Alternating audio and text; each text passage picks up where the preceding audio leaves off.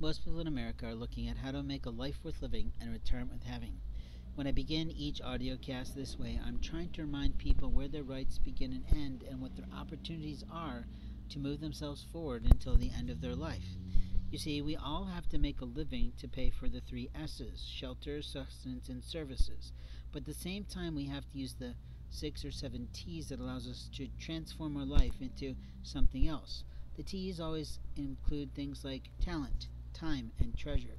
They also include things like technology and transportation. You see, we can continue going on in alliteration and giving things in simple definitions, but the bottom line is you have to focus on your life. And if you're not focusing on your life, then you cannot hear the 6th sense. The 6th sense is kind of a unique politically correct way to talk about the angels around us, or what religion often talks about as the Holy Ghost, or angels, or jinn, or whatnot, whatever is a part of your version of faith. Faith fobs are a practice that helps you to establish what is truth in terms of what you might think based on data that is pulled from people's minds, whereas you can use data that comes from God. Now, you have to have a strong faith in order to use a fob, so the 6th sense is another way to do things kind of intuitively, empathically, or kind of not necessarily presumptively, but sort of analytically. There's a lot of different ways that people look at the 6th sense, but the 6th sense is something that God is okay with. He is pleased when people use that 6th sense, that ideology of that kind of spirit world, that monsters world sometimes, but in truth, as long as you're focusing on the light of the Lord, or however you call your heavenly divine mother and father God, in my case I use heavenly father and divine mother for the longest time, and the angels of the world call them Lord God, but your choice of words is your choice of words. But the 6th sense makes it really easy for people to understand that innately they understand that there's something else out there, and they openly know that if they just use that listening skill inside their soul, inside their spirit, inside their heart, their mind, whatever they like to call it, that they can maybe get along a little bit better, they can literally move a little bit faster, and they can literally keep themselves a little bit safer. When we ignore the 6th sense, we often end up in trouble. We often end up in abusive relationships. We often end up abusing people, and we often end up reminding people that they might be out of the house of God, and they could be performing what the old-fashioned, old-time religion used to call sin.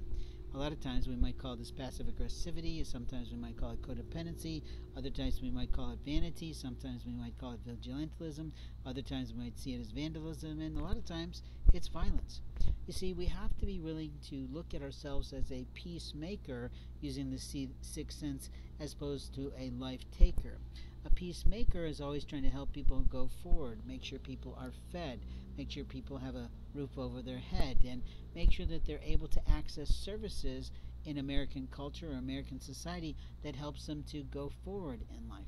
We also want to be careful of using services that are about literally preventing life, and that often gets thrown at people who didn't even try to do anything wrong, but people want to find something wrong. They want to make something wrong. They want to create something wrong. They want to script something wrong.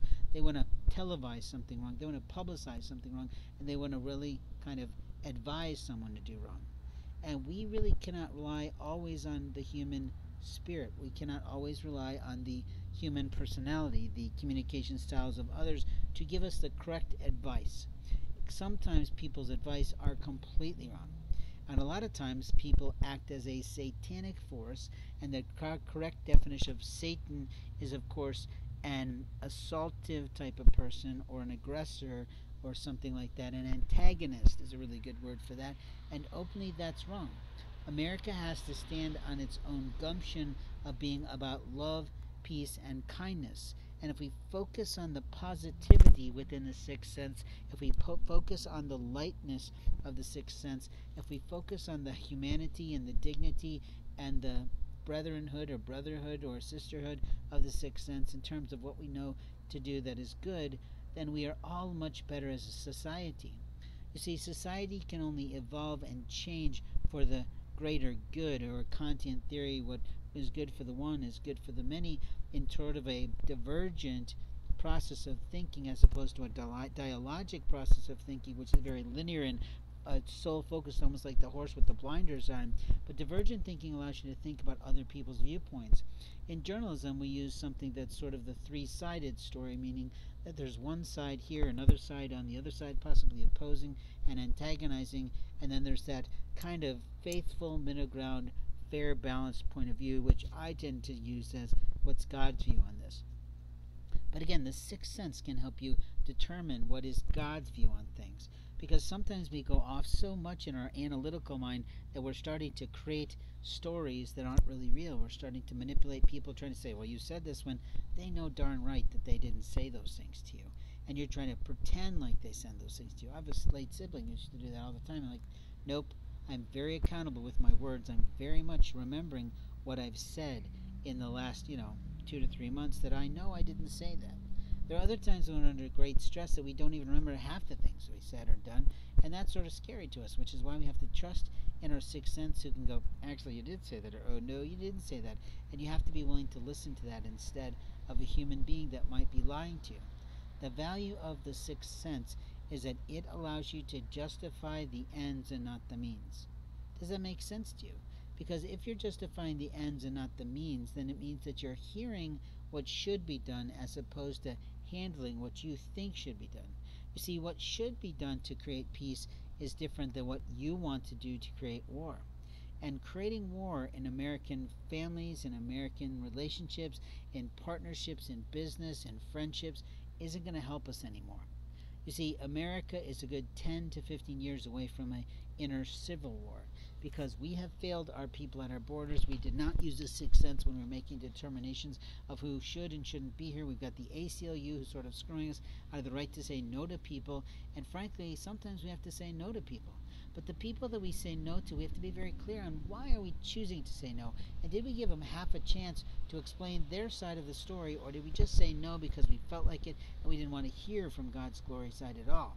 We didn't want to look at what we were doing and how it was impacting the other person, what it made them do, whether it made them cry, whether it made them feel like they were about to die, and openly that's immoral. You see, the sixth sense helps you keep yourself moral and within the context of the laws of America, which are about protecting human rights. And human rights are about loving people. Human rights are about transporting people. Human rights is about not deciding for people, but empowering people to decide.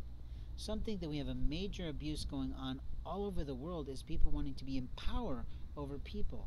A lot of the sexual assault situations are about power over a person. A lot of the physical abuse situations are about someone taking power over your life. A lot of the inappropriate touch situations are about someone wanting to be in power over your body or over your resources, and that's not good over time. We have to be careful with technological abuses, because technology can be used to monitor people, sure, to keep America safe, but it can also be used to harm people that we just don't want in our life, or we don't want in our communities. And no offense, nobody has the right to reject a life from a community that the Lord has created. And that's where the sixth sense come in handy, because the sixth sense people will be saying, hey, in spirit world, don't be doing that. God is the creator of heaven and earth. God created that person, and you should be a little bit more loving and kind. And that's good. And the sixth sense is about peace, love, and kindness. Now, if I've waxed on too long about the sixth sense, I apologize, but I was asked by someone to do something on the sixth sense so that you can get the concept in a different, more politically correct way. Because talking about the sixth sense is pretty straightforward. We've all seen that movie. We all know the benefits. We all got what happened when someone really listened and literally didn't save the girl's life, but it definitely helped us know what happened in her life. You see, the sixth sense can give us premonitions. The sixth sense can give us definitions, but the sixth sense is used to guide us and lead us not into temptation. And people are tempted all day long to be tainted. Someone who sets out to taint a community against someone is an immoral and illegal person. There are many federal laws that get abused by people who are trying to taint other people. Go ahead, downsize that clothing on the person so it fits awfully tight for me and doesn't fit at all. That's actually illegal. It's also possibly a sex crime and a hate crime, and we can't do that here in America. We have a lot of people in America, we have a lot of cultures in America, but the true aspect of American culture is recognizing the red, white, and blue of the flag. The red is the blood that was shed for our nation to keep us safe from the world and from internal predators. The blue is obviously the tears that have been cried for the people who have died to do that. And the white is a reminder of purity of heart that we're supposed to carry with us going through our lives, reminding us of peace and how we are the keepers of peace, sometimes through the United Nations and sometimes throughout the world.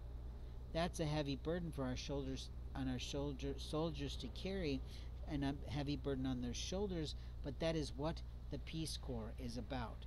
You see, the United States military is really kind of a propaganda arm for the Peace Corps that says, you're not going to touch that woman inappropriately, and you're not going to sexually traffic our people, and you're not going to bring those ugly technologies into our country, which doesn't allow a person to know what's going on while you're doing things to them, and you're not going to bring in that snake oil salesman who's going to steal from you and take away our consumer rights to have good goods. You see, we have to be the towers of the line. And the line says that as long as it doesn't hurt another person, then it's fine. But sometimes that shit does hurt people. And the sixth sense can help us to define not people, but define what is right by people. You don't have the right to prejudge someone, but you also don't have the right to discriminate against someone. You see, you don't have the right to single someone out and start abusing them in the night. And you don't have the right to start saying that you're going to help someone, but then you don't actually ever ask their permission whether or not you could do something for someone. And a lot of people will say, I love you, but I'm going to make you do this because I love you and it's good for you. No offense, but if the person is over the age of the majority, you don't have the right to force them in the concept of slave to do one thing against their will. Not one thing. And most people are not mentally ill, so you don't have the right to try and commandeer them in that way. And most people do not like slavery in the world, so they don't, those people of color, those people from other foreign nations, do not have the right to take a human being and make them into a slave. So the sixth sense in America can help you to prevent a lot of problems that we're facing.